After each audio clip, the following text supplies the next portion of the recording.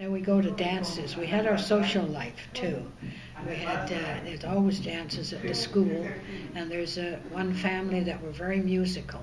They play the guitar and violin and accordion and that. And boy, they used to have some good dances. And my mother and father were always great for dancing.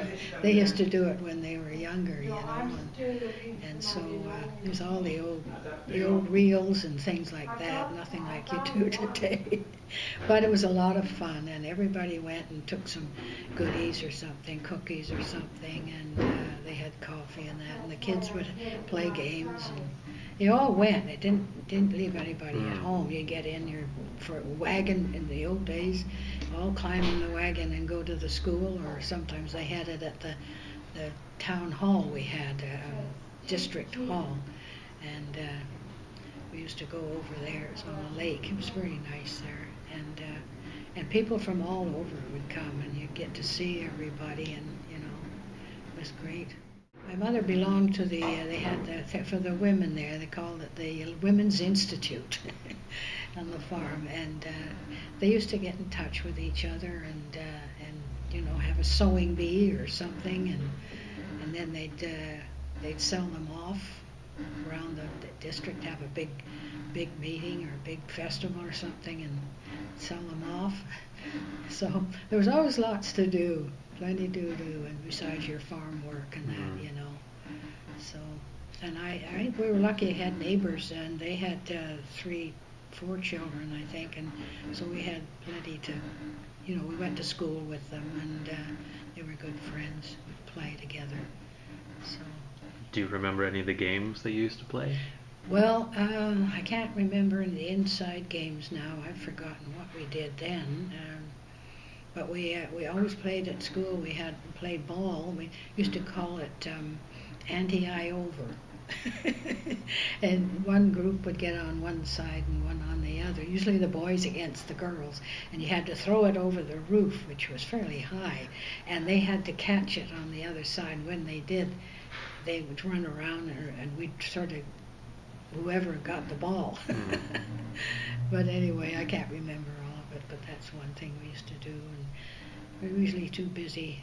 We never stayed around the school very long, because we had to get home. We had to walk home, and those that were further away, of course, rode horses, or else they had a buggy of some kind, and they'd bring a horse or buggy if there was, you know, a number of them. And but we were lucky we didn't need to do that. We were able to walk home, so that was good. We used to go out and play in the woods, and you know, the old trick, you find a long stick with a piece on it, and you get a string and you put it around it, and that was your horse. And we used to go riding horses. We used to play over there too at the creek. Go over and make, you know, you get an old can and you'd make pies and things out of it, and we'd put up a bench and put all these on there, and then we'd play store. They were selling things. We did all kinds of things we liked to do. We'd go fishing with a pole and a safety pin, and we'd look for worms and things to put on it, and we'd go to there wasn't much in the creek, but we used to try and find some anyway, and there was a pond or two here and there. We did get some little tiny ones. Proudly took them home for Mom to cook. Do you have a radio? Oh, that was something, yeah. No, not when we first got there. My father was fascinated with radios. He'd heard about them and everything, and he figured he could make one. It was the old crystal, they called it. It was a crystal. I don't know how it worked or anything, but he figured it out. Of course, I guess his mechanical knowledge helped that way.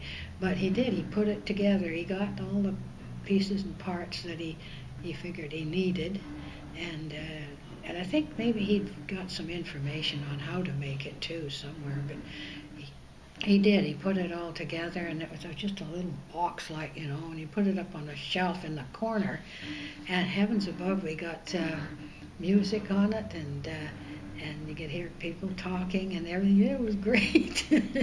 That was our first radio. Do you remember any of the music that was on the radio, or any of the gosh, programs? Those times, there was Amos and Andy, for one thing. That was Amos was the white guy, and then Andy was the black man. And they were really funny.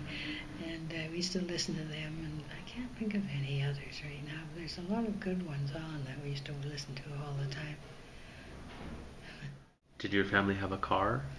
Well, we did after a while. The first few years, we didn't, because we had the wagon, but there weren't many cars coming out at that time. It was when they were first starting. That would be in the late 20s, you know, early 30s.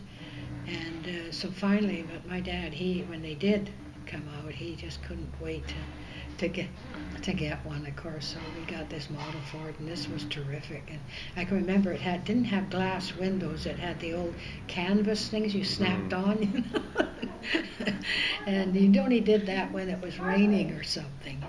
That car was great. And then when I got a little older, he wanted me to try and drive it. So, and he got me sitting on his lap to start with, and then showing me what to do and everything. And I don't know, I couldn't pick it up at all I wanted to. I thought, gee, I'd like to do this, you know.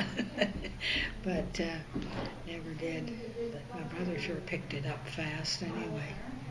So, and then later on, when we came down to the island, the final trip down, we had a Durant, they called it. It was a sedan. It was quite roomy in that, you know, but it was a good car. And it was more posh. It had real upholstered seats and everything. The old Ford was quite a car. We used to often get stuck.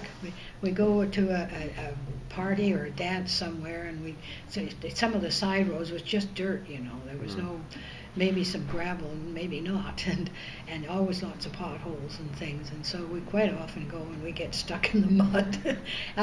People would come along, and they'd all help to push and get us out. And then there'd be somebody else stuck, and we'd have to stop them out. Oh gosh. Yeah, sure had some great times.